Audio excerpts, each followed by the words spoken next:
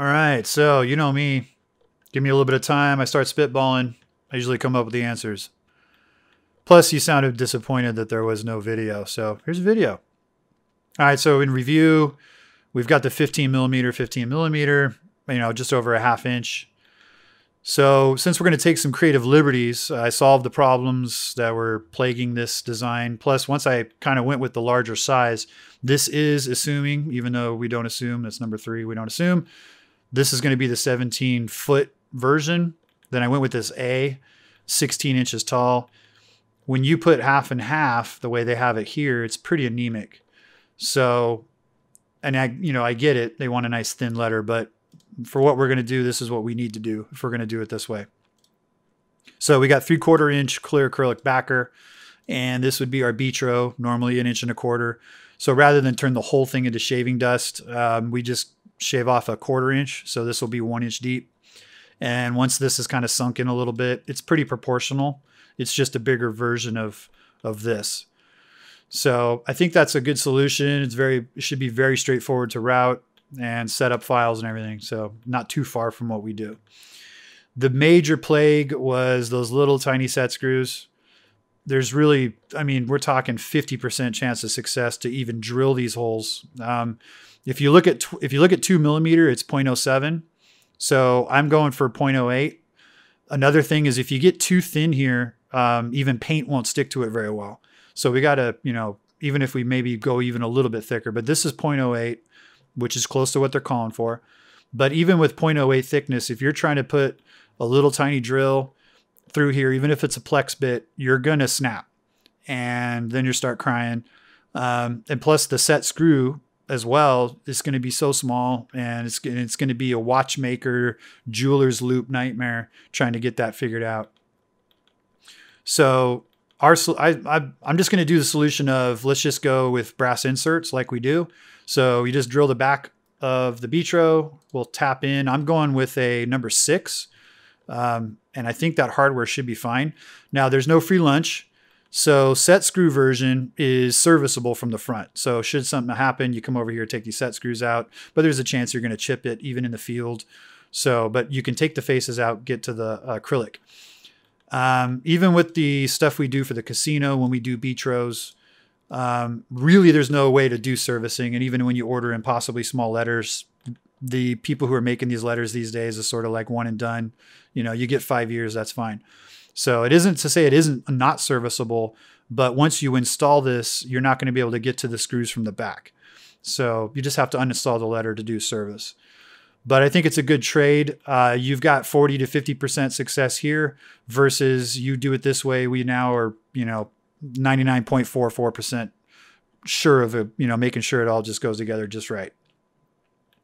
So that problem solved. And I think, as long as we go with that, keeping this at 1 inch. Also, the way these work is the photons will go around these little brass inserts and it shouldn't cause a shadow.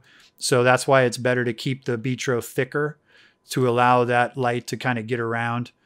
When we do these, we have success with even 1024. So when you do like that at 1.25 inches, we don't get any shadow. So by shrinking this down to a number 6, which I think should be just fine, there shouldn't be any problem with shadow there.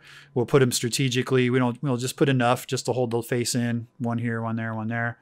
And I think that'll be a good solution as far as keeping these together.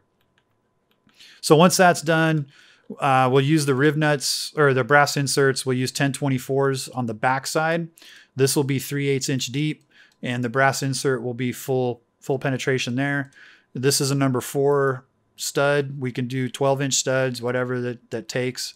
And if they have to do a nut and a washer on the back inside the attic, that's fine. But I think this should be a good solution there. When they're calling out a 6 millimeter spacer, that's essentially 1/4 inch acrylic. So I'm thinking we take the time to route out some little discs. This right here is 3/4 or this is 1 inch, but I think we'd be better off with a 3/4 inch. And we would just go ahead and glue those on and just make these as one part, one whole piece of this. That way that we don't have little washers or spacers we have to send out and get painted separately and everything. So those represented right here. So on the back of this, when it goes to time to put these together, we'll just thick glue on some spacers, and they'll be integral to the backer, and that way they can get faux finished and be all sexy. So that takes care of all that. So all that's left is the LEDs. Switching all this over to CNC, like, you know, where this brass insert goes, we tap that in, all this stuff pretty much makes it 100% foolproof. All that's left is the lighting. The trick will be lighting these properly without dark spots. So we'll be going to the tracer material, and in order to have success with that, so we'll have the tracer Vitro stuff here.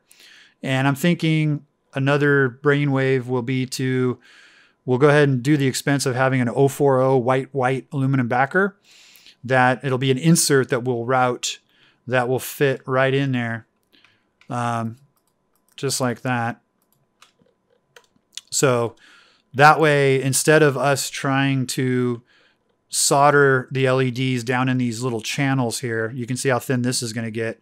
So instead of us trying to get the soldering iron and try to be down there, we can go ahead and make these inserts, and instead of doing figurative trench warfare, we'll be out on open ground here. So these will be nice and flat on the table, and we can run our product along here and make sure we have success in our, you know, LEDs and stuff. Because this will be the only downfall, if, you know, is having the human factor on these, making sure that these get totally packed with light. There's no dark spots. So looking at the size of this, being that we're taking creative liberties, we might have to beef up the stroke just a little bit, just to buy ourselves some room, because I haven't checked all of it, but this is pretty thin here. So let's just real quick, if we look, this is 0.26 on the Y, and this is 1.64. So that'll be that. So if we have this little guy here, and we'll throw some magenta on that. You know who you are. And let's see, Friday, show me something. So grab that.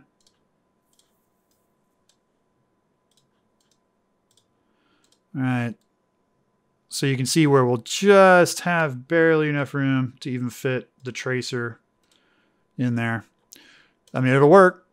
So that's what I'm saying, is we can go with this insert thing, and it'll make it really easy for us to put our LEDs down. I'm thinking we might have to have 2 runs here just to fill this up with light. Might have to do some testing.